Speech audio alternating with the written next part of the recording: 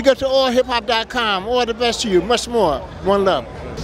How do you feel about witnessing hip-hop turn 50 years, all the things that you've seen? It's an honor because, you know, in our lifetime we get to see how far it went, and we want to see it go further than that, you know, because about, what, 50 years ago they didn't have no belief in it. That's right. Within the first 10, they was trying to stomp on it. Yes. Then they start breaking, seeking through the cracks about 20. Right. 30 is like standstill. Yeah. The rest remains. Now, what about the next 50? What do you want to see? That go according to the people that come after us to go ahead and carry the culture and make sure that it's preserved to the fullest. Yeah.